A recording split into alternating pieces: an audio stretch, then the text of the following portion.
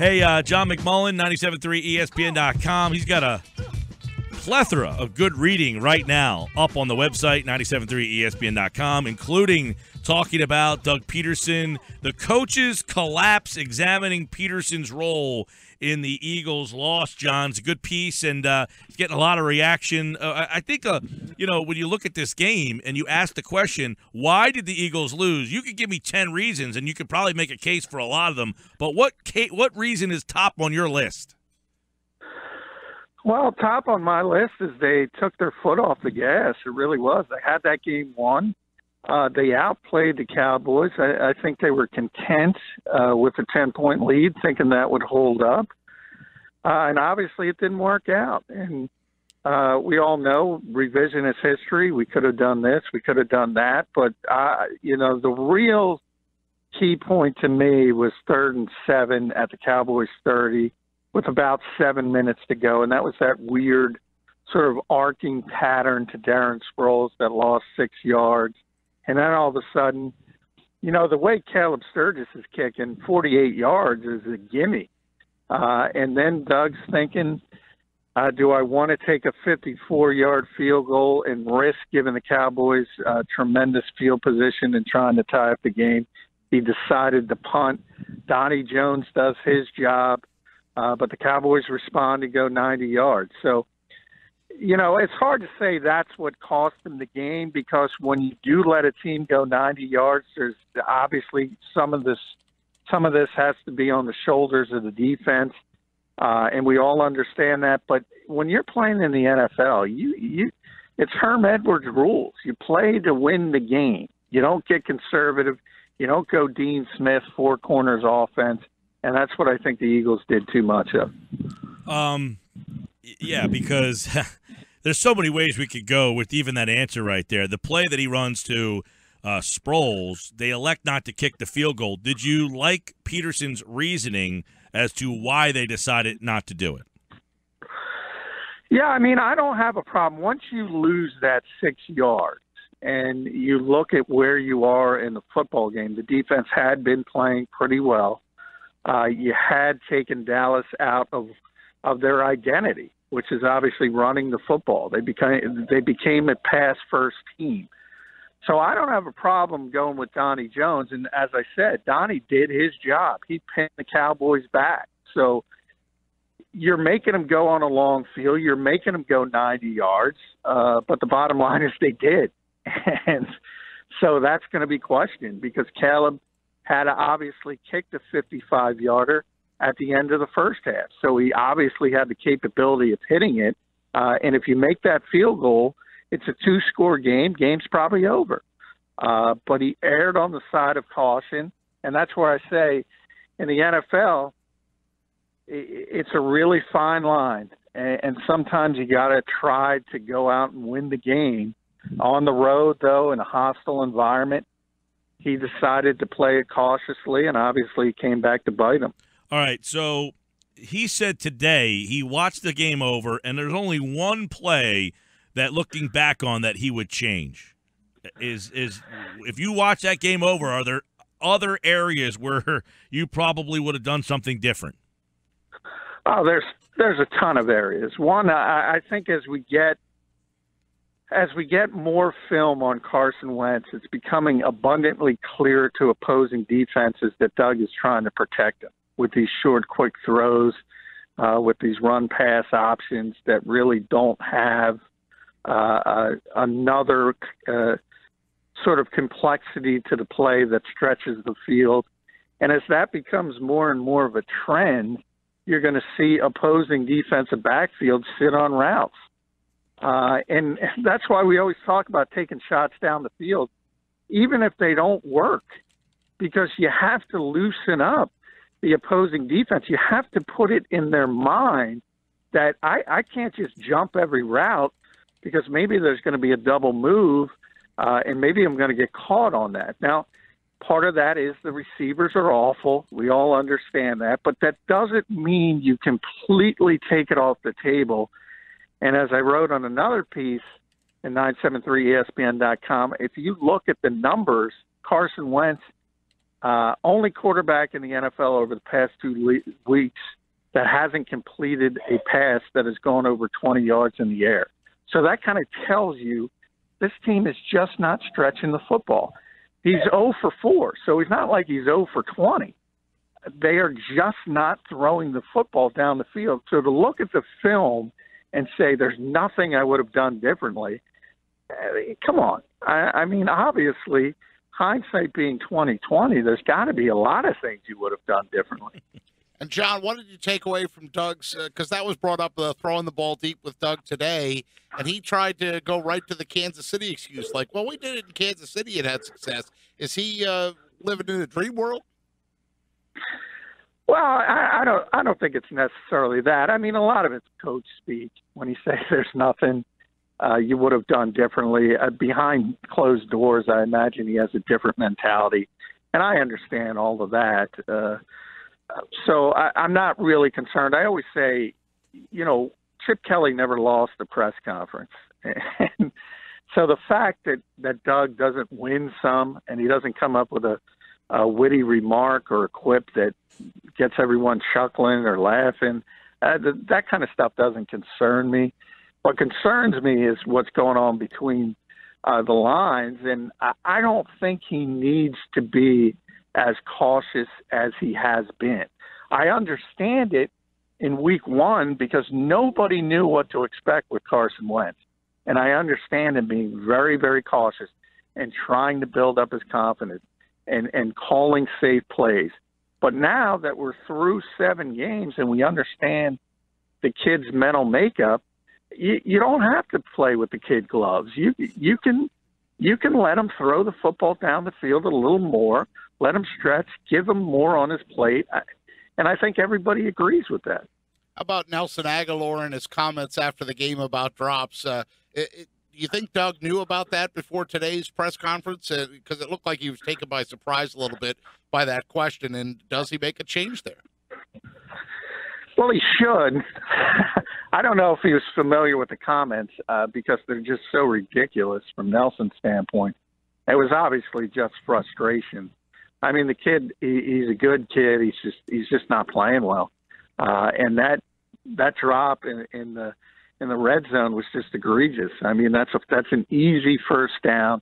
That's a perfectly placed football, and he just drops it again. And to be upset that people are going to ask you about it, I mean, that's not being a professional. You know it's going to come up, but the problem is it comes up every week with Nelson, and that's where the frustration comes into it. He's just been a tremendously inconsistent receiver. He's been unproductive, and the only reason he's out on the field is because the Eagles don't have another option. Josh Huff can't run routes. Bryce Treggs is, picked up off the waiver wire. So unless there's a trade by tomorrow's deadline at 4 p.m., you have to play Nelson, and that's not good because right now he's not an NFL level starting receiver. He's not a 4 or 5 on 90% of the teams in the NFL, and that's harsh reality considering he was a first round pick. And another play or another sequence that people are scratching their heads over on this Monday after the Eagles lost, the decision to insert Wendell Smallwood. Did you agree with that at that time, or would you have liked to have seen Smallwood come in and get his carries earlier? Yeah, I mean, it's weird that you get your first carry in that spot. So from that standpoint, it's a little strange. But that said, hey, you can't fumble the football. And that's pretty much what fueled the Cowboys' comeback, at least the start of it, was that fumble. So would I have liked to seen him get a touch or two earlier in the game? Yeah. But when you're a Wendell Smallwood and you're trying to garner more playing time and you want the football more, you have to do the most with the small amount of touches you can. And obviously he did not do that. And that's one I can't really point at Doug and say that was a poor decision because that's the way they've been using him to this point. Very, very few touches. And I think his mentality was, let's get the fresh legs in the game late against a tired Cowboys defense, and maybe Wendell could get something going and we can run out this clock or run it down significantly. And obviously it didn't work out at all. No, a couple other things. I mean, there's a laundry list of things here. No timeout with the final, 15, 20 seconds there. No, he's saying, well, I had optimal confidence that we were going to win that game in overtime, but don't you have a pretty good special teams, block punt, missed snap, punt return? I mean, what's he thinking there? Yeah, I mean, I think he's thinking, let's just get it to overtime. It's very unlikely that any of those things are going to happen. And the last thing you want is it's something going the other direction, maybe a fumble of that nature. And I disagree with that because Darren Sproles is a veteran player, one of the best punt returners in this league for a long time. So, yeah, I mean, if it were up to me, I'd give him every chance possible. And if there was any opportunity for him to return that, I would have hoped lightning would strike. And yeah, that's another one I disagree with Doug, but I don't think it was terribly poor decision making. I just think it was one of those where people can see both sides of the coin, and because of the player and who it was, Sproles, I think you got to let him try. Yeah, it goes to what he said today. His one thing that he would have changed, he said, I would have accepted the penalty in the running into the kicker and then gone for it on fourth down. And to me, of all the things that he did wrong, that was one I didn't really have that big of a problem with, really. But it goes to, the aggressiveness that he kind of talked about last night. He said, what did I take from this game? Well, I got to be more aggressive. That's something I kind of pride myself in. And, if you're going to be aggressive, okay, aggressive. Go after the punt. Take a chance. Give your team a shot.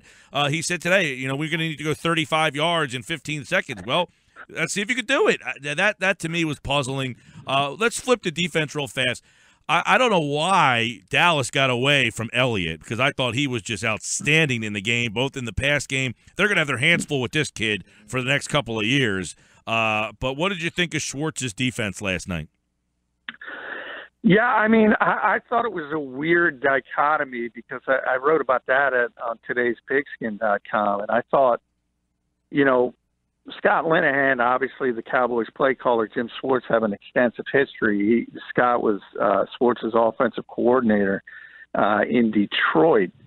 And I think early in the game, I think Schwartz got exactly what he wanted. I think Linehan was a little freaked out because he kind of understood that Jim knows him and knows what he wants to do. And that got Scott Linehan out of what the Cowboys do best. And that's what you mentioned, Mike, is run the football. And by the way, Zeke was running it really, really well early. And for some reason, they wanted to throw the football. And I think it was because Scott Linehan was a little leery of Jim Schwartz. And the interesting thing about it, though, is I think the Eagles got exactly what they wanted, and they still lost the football game. And that's a testament to Dak Prescott. It really is, because, as I said, if one rookie doesn't get you, the other one will, because the Eagles got exactly what they wanted defensively and couldn't close it because Dak made enough throws to beat them. How do you think, John, the D-line did on their pressure? Because we saw a lot of Brandon Graham and a blink of Marcus Smith, but how do you think the D-line did overall with their pressure? I think Brandon was off the charts, and nobody else did all that much, with the exception of as you mentioned, Marcus Smith earlier in the game. And I do think he deserves credit for giving that line some juice, because Connor Barwin has not been playing well. I think Fletcher Cox, understandably, was sort of a wash against Zach Martin. Those are two of the best players in football at their particular position. So that's a great one-on-one matchup, and I don't think either dominated the other. But it hurt from the Eagles' standpoint because you had Brandon Graham really dominating off one edge, yet there was no push in the middle. So Dak could step up easily, get away from Brandon. And when Connor was out there was nothing from the other side. And I think that's where the problems came And that's where that Benny Logan injury was very, very important in this game because there was no interior push by and large. And where some of those Brandon Graham rushes would have created sacks or hurries or bad throws, they didn't because nobody else was doing their job.